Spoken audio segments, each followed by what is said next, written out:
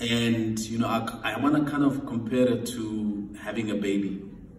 You know, the most difficult years, time of having a baby is those first few months when, you know, you don't have time for yourself. You don't know, you can't sleep. The baby gets sick. You need to be up at early hours of the morning, and you still need to put in a shift at the office. And that was what Olafika was for us. And I remember having many, many meetings. Some of them, I remember vividly one of the meetings that we had at, I think it was 9 o'clock on a Saturday morning in my office with, I call him MMT, with Topewa. And really, those were some of the conversations that actually laid the foundation for what we see today. And all I can say is that I'm immensely proud, and I think I speak on behalf of everyone that's at NDTC and that's been associated with the program of Olafika, to say that I'm immensely proud to witness a day like this. We have come a long way. We have come a long way. And you know, as I was sitting there, I was reflecting to say that a lot of us only see the end product, right? So if you think about success, a lot of us only see the end. But where the appreciation, the learning, the growth happens is in the journey. And it's been a rewarding journey, challenging but rewarding journey. And today we can sit here and we celebrate and we acknowledge,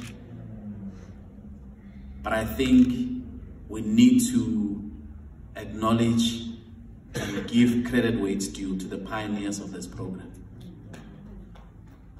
And when I say pioneers, it's important to understand it's a partnership. It's collaboration.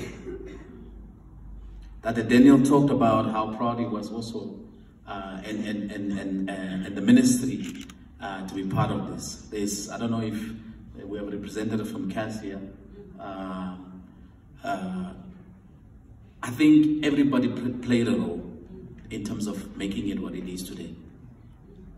Certainly for NDTC, Olafika is a flagship. And what I mean by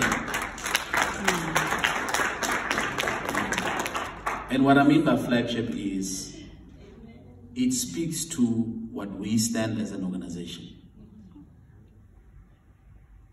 Our philosophy and our belief is that a corporate such as NDTC cannot talk about it being successful if it doesn't contribute to creating a thriving community. We cannot be part of a community and say we are a successful business if we don't understand the challenges that that community is facing, and if we don't understand what our role needs to be in terms of closing those gaps. And ours is a small contribution. I'm not going to tell you how much money we contribute and what the sponsorship is, but that's irrelevant. It's about how do we create an environment so that all the role players that need to play a role actually contribute to creating an ecosystem that will allow you to thrive as entrepreneurs and as businesses in Namibia. That's our small role, and we are proud of that role. And we'll continue to play that role in whatever format it is.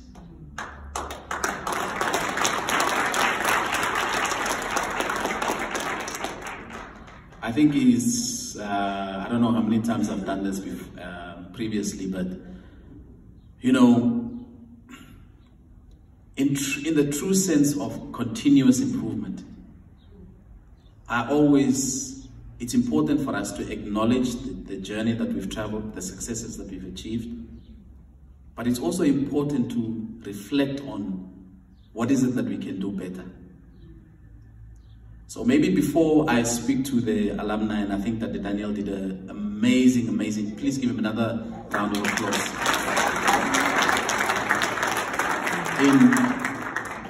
in speaking to the graduates and giving them wonderful nuggets that I think even us that have been part of the corporate world for a while can take away and think about how do we apply that in our businesses on a day-to-day basis. So I'm not going to dwell too much on it. I've got a few words for you, but I think what I want to talk about today really is how do we evolve Olafika? And we have this conversation every day, and every day I put down a challenge. No, not every day, my apologies. Every year I put down a challenge to the Olafika team to say, we need to think about what the next horizon looks like. My experience with Olafika, like anything else, has been, you know, we think we've come to this place, we've climbed this hill. When you get to the top of that hill, you realize there are 5 other hills that you need to climb. And I think when I look at the program, it has been impactful. It has changed people's lives. And I'm not just talking about business owners and entrepreneurs.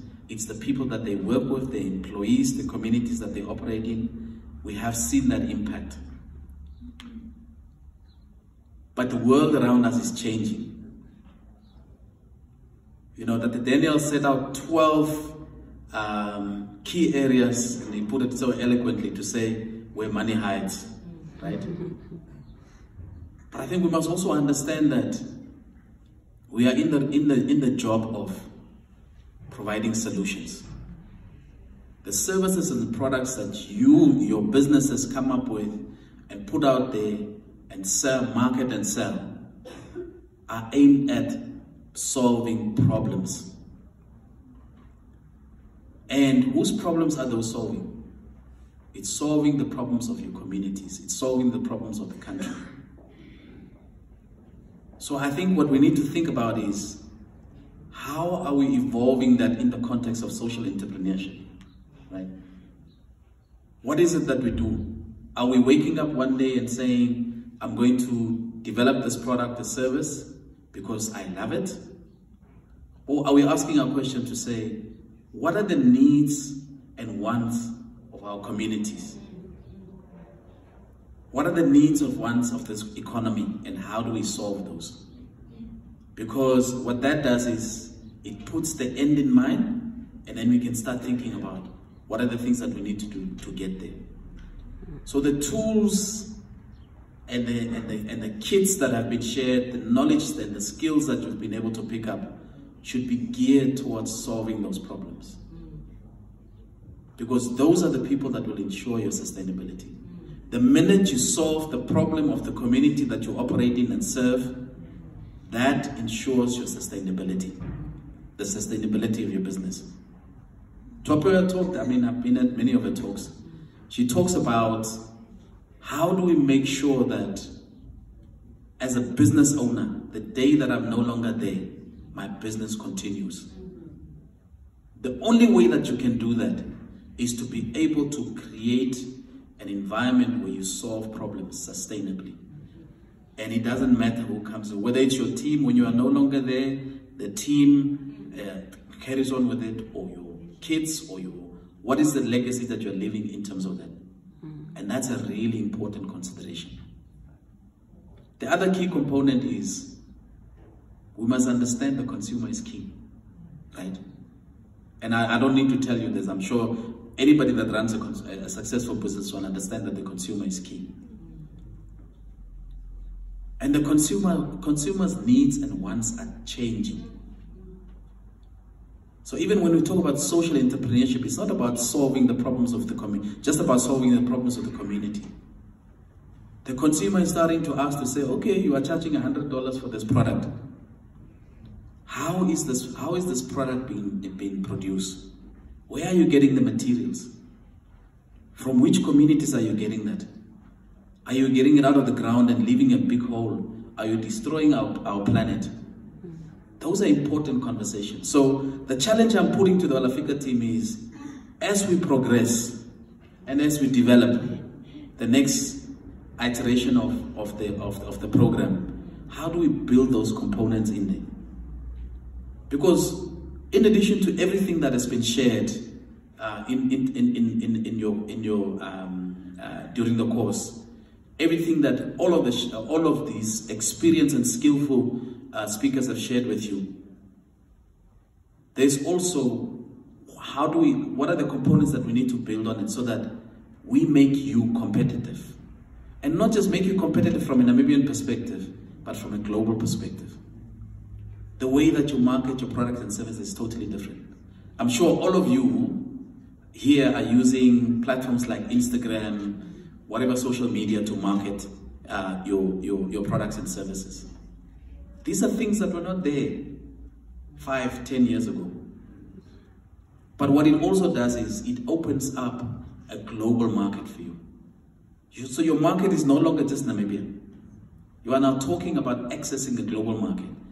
And the question is, are we preparing the graduates, the cohorts, to take advantage of those opportunities?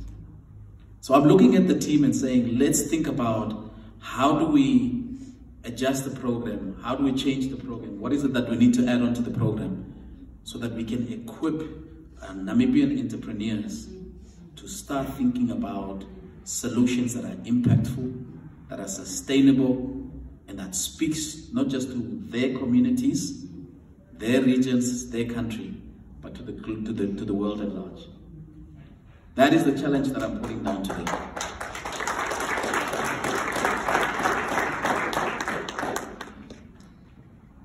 And I think for the graduates, I'm sure we'll engage more with the Olafika team to think about how can we try and help facilitate it and how can we support the program in being relevant and being impactful more than what it has been so far. Because that's what it is at the end of the day. To the graduates, today is your day. Today is your day.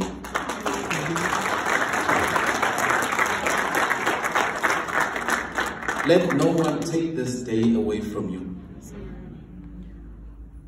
Why?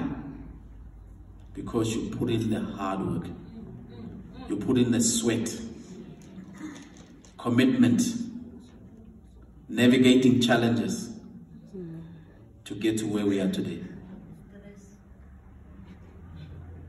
And let today be the first day of your journey to having successful, sustainable businesses that make an impact, that changes the trajectory of this country, that changes the trajectory of the communities that you come from, that changes the trajectory of your families, and create opportunities not just for yourselves, but for the ones that are close to you.